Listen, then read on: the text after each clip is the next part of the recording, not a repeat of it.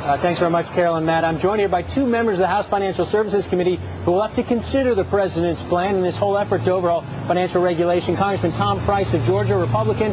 Congressman Jim Himes of Connecticut, a Democrat. Thanks to both of you gentlemen. Congressman, I know you both have votes coming up, so I'm going to get to this quickly.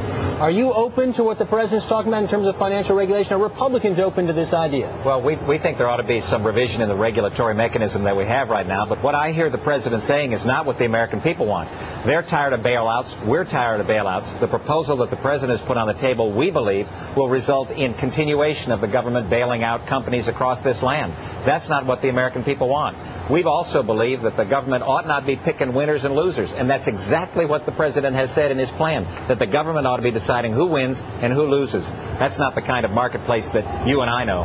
Congressman Himes, you come from Wall Street, you worked at Goldman Sachs. Your take on this and then your response to Congressman Price? Well, thinking that maybe Tom heard a slightly different speech than I did. Look, the president is proposing some very commonsensical things. Ideas like we need somebody in Washington keeping an eye on those things out there that could create systemic risks. Nobody ever wants to find themselves back where we are today, where we're putting billions of dollars in place to stabilize the financial services sector. And the way to do that is to make sure that risk stays with people who decide to take risk. So, for example, the president is proposing something called retention.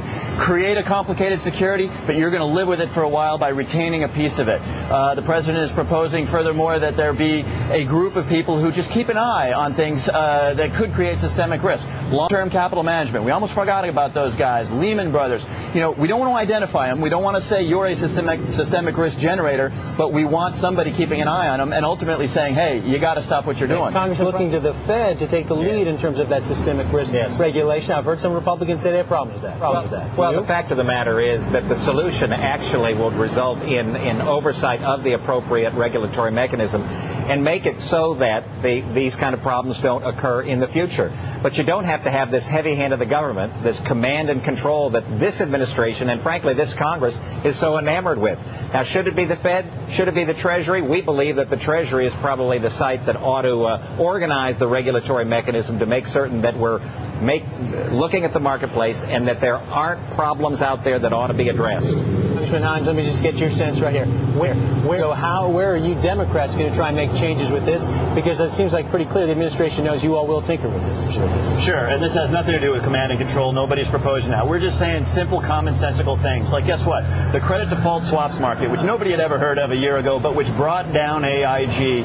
We're going to ask that those credit default swaps trade on an exchange. It's not that hard. That's what stocks do. And by the way, the credit default swap market was, multiples the size of the stock market. We're talking about very basic, commonsensical things that have been in place for 60 years around new instruments as they develop and as they become large and risky. It's that simple. I know both of you have to step out for a vote. We appreciate you taking time out to listen to the president joining us here on Bloomberg. Jim Himes, Congressman Tom Price as well. Thanks to both of you. And Carol and Matt, we'll send it back to you in New York.